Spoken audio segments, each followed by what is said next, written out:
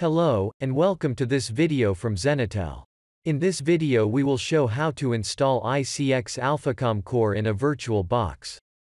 Before starting the installation, the following prerequisites must be met. Installed VirtualBox. Operating system, Ubuntu 18.04 LTS server image. File transfer software. We recommend WinSCP. The latest ICX-AlphaCom Core software that is available for download on Zenitel Wiki. The virtual machine must have an internet connection during the installation process.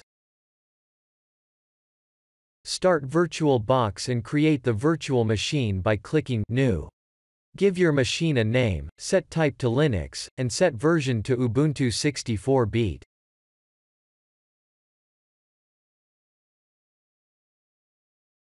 The RAM memory must be at least 1 GB. Create the virtual hard disk drive.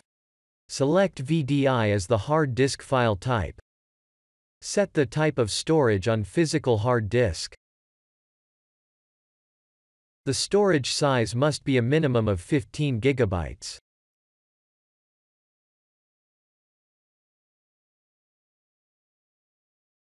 After the creation of the virtual machine is finished, select Settings before starting the virtual machine. In Storage, browse for the operative system ISO file and mount it.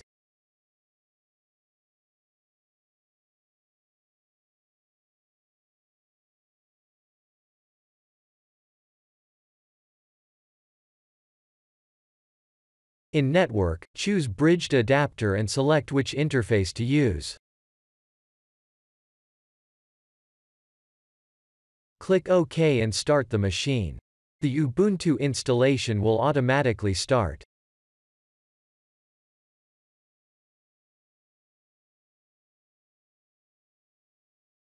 Choose your language using your keyboard arrows. Press Enter to continue. In this example we are using the new installer. Depending on the used Ubuntu installer, the installation process might be different. Define your keyboard layout. Confirm the network settings. If you do not use DHCP, please configure the network adapter manually. If needed, enter proxy. Confirm the mirror address. Select to use the entire disk. Confirm the partitions. Select Continue to confirm and start the Ubuntu installation. Enter profile details and credentials. Please save the credentials as they will be used as administrator access to the Ubuntu. The entered username will also name the host folder for the ICX core. Select Install OpenSSH Server. Select Done to continue without changes. The installation is started. After the installation is finished and Ubuntu is updated, select Reboot. The virtual machine will reboot and start up with Ubuntu running in terminal mode. Log in with the username and password defined earlier. Use command IP-A to see the IP address that the virtual machine has.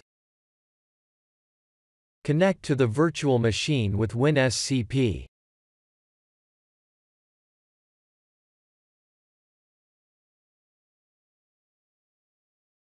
Copy the ICX core installation file from your computer to the virtual machine.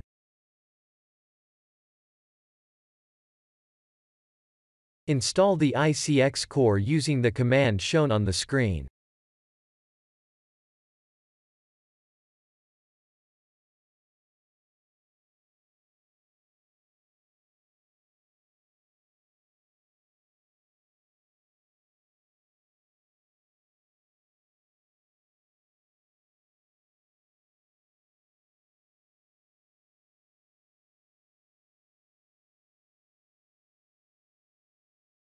After the installation, you can access the ICX web from any PC in the same subnet of the network, by using the IP address of the virtual machine.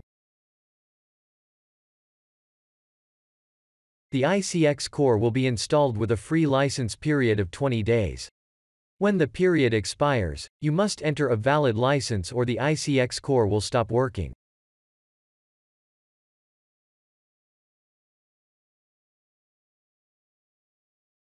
Thank you for watching this video.